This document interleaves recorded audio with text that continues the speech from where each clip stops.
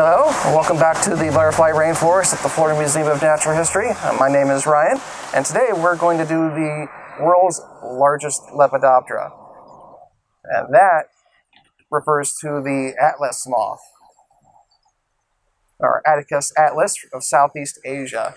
Now, by largest, I mean by surface area. It doesn't actually have the widest wingspan. The female can get up to a foot long, and though that is very impressive, the white witch of South America gets a couple centimeters longer. But this is a male, which actually means he's going to be on the smaller side. Like I said, the females can be up to a foot long. Like most moths, he is nocturnal. He will fly at night to try to find a mate, and that's ultimately all he's trying to do, because Mr. Atlas moth here doesn't have a mouth. He can't eat, he can't drink, he can't ingest any type of sustenance whatsoever, but he can fly away off your hand like that. Luckily, we have other ones. So, is why they have very large antennae here, so that they can smell potential mates. The larger surface area allows them to have a stronger sense of smell, and if you're curious what was just excreted out there, that is meconium.